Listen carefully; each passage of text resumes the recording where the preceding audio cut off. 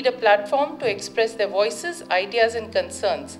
As policymakers, what better platform could we give them than the Parliamentarians Group of Children?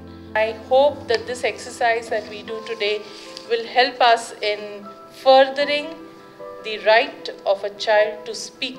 I especially want to thank all the young people who have so much energy and so much commitment to the cause of children themselves. So I'd like to appreciate that and really thank you on behalf of Unicef, all of you, for taking the time to be here and to give us this opportunity. What really matters are a little more vision from the system and insight from the society. There are myths about blindness, but the ignorance, even at the top level, hurts more. When a system accommodates more, it gains. Shouldn't we go for enriching our system? Thank you.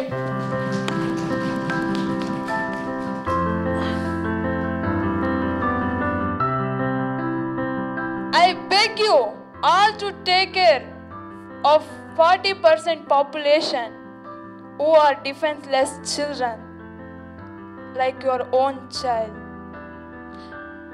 To make India strong and more powerful, because children are the nation builders of tomorrow. Long way we have come since 2015 when this group was launched, to today when these children got an opportunity to voice their opinions. They actually represent a cause or their region or a particular group of interests of children.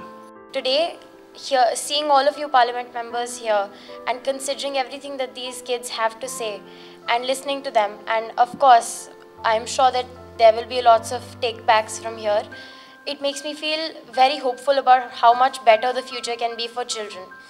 हम सब लोगों की आंखें खोल दी है। ऐसा नहीं कि हम कुछ जानते नहीं हैं, पर बच्चों से सुनना ये बहुत बड़ी बात है आज हमारे लिए। जैसे उसने बोला कि आज सोते वक्त आप ज़रूर सोचना, तो हम ज़रूर आज सोचने पे मजबूर हो गए, ऐसे मुझे लग रहा है।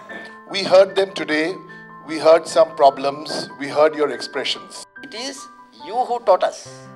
The students who are explaining the facts and figures from your experience. You have given us a lot of lessons. Indeed a very rich interaction.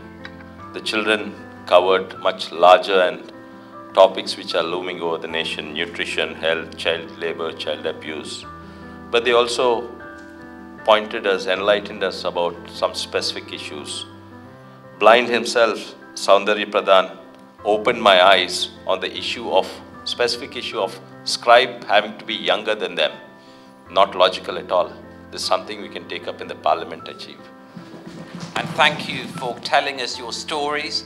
Thank you for giving us your insight about what needs to happen here in India, in your states, but also nationally. UNICEF will stand with you on that journey. We will speak out too, we will campaign, we will run programs, we'll support what you do. And over the next decade or so, I think we will make progress on the issues that you have talked about today. But it will take hard work, as Sachin Tendulkar said. It will take resilience, it will take determination to make the type of change that I've talked about today. So